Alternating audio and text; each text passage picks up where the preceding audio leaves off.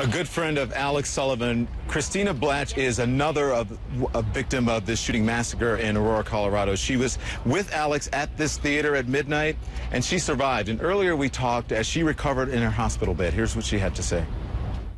A couple of hours ago, a day or so ago, you were normal life, manager at a restaurant, and then this. Yeah. You can't ever expect it.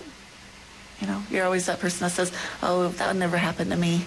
And then when it's going on, I actually didn't even know what was going on for like the first 3 minutes that it happened. I thought it was kind of like movie theater antics. You know, when there's midnight movie premieres, they kind of sometimes put on shows or, you know, like have people dress up in costumes and come around and whatnot. I honestly thought that might be what was going on because it was in the middle of a movie scene where they're fighting.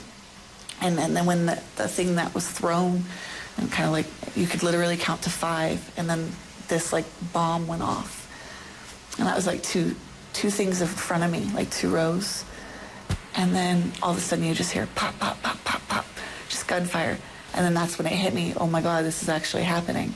I should get to the floor, and so that's when I went to go get to the floor, and that's when I was shot. So people were like, "Oh my God, I've been hit," and then they started to run and duck.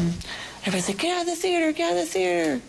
You know, and then there's certain people like trampling over other people that had fallen down, whether they were hit or not, I don't know, but like people were falling over each other, and next thing you know, you're just hearing everybody, "Oh my God, help me! Oh my God, help me!" There was, I mean, blood everywhere. You could see it. You just turn your head and kind of look around. There was blood everywhere.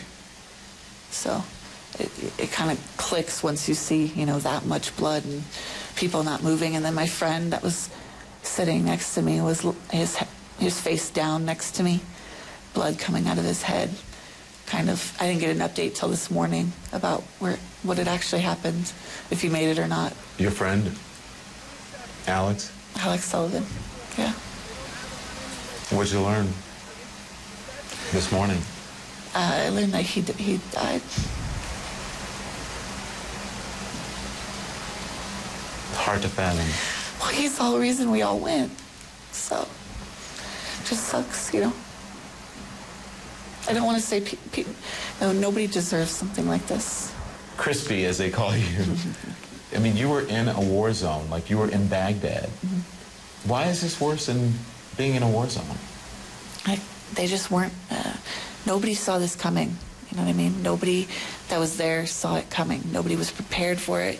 You know, if you're going over to a war zone, you know there's the potential you're going to be shot at. Potentially that mortars are going to come over the wall.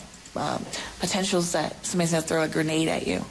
Whereas you're sitting in a movie theater trying to watch a movie with your friends. Who expects to be shot in a movie theater? None of us did. Can you forgive him, the gunman? Can I forgive him? Probably not today, not tomorrow. Eventually. I'm a pretty, I guess, laid back and kind of outgoing person. You know, I like to move on. I don't like to keep dwelling on the past. So eventually, yeah, I'd be able to forgive him, just not right now. He killed somebody I cared about, and he injured a heck of a lot of my friends. So for right now, no. Down the road, yeah.